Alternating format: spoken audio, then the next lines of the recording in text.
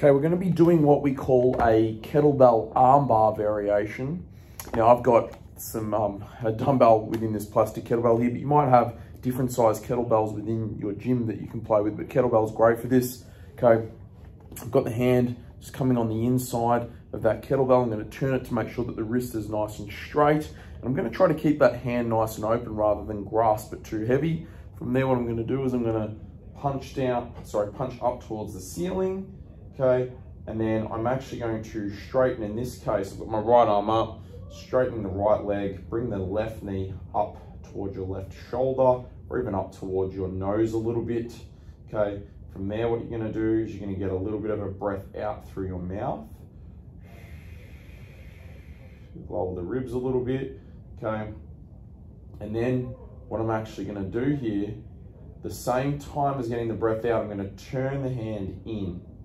Okay, and then what I'm actually going to be doing is turning the hand out. Okay, so I'm on this nice long axis of rotation, and when I turn the hand out into that position, okay, my whole arm's kind of coming with me here without coming off the line.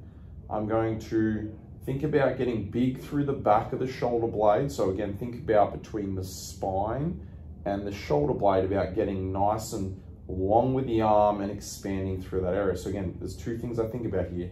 Getting long with the arm, okay, so that the shoulder blade is wrapping around my rib cage, which means that this part of the shoulder tends to come off the ground a little bit more, but making sure that between the spine and the shoulder blade, you're keeping that on the ground.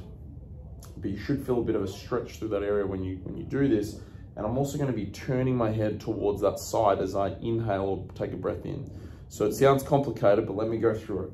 So, breath out.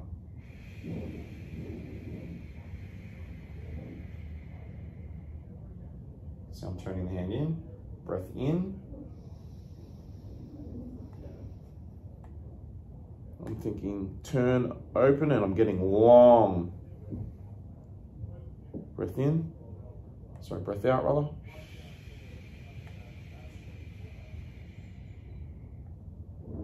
Breath in.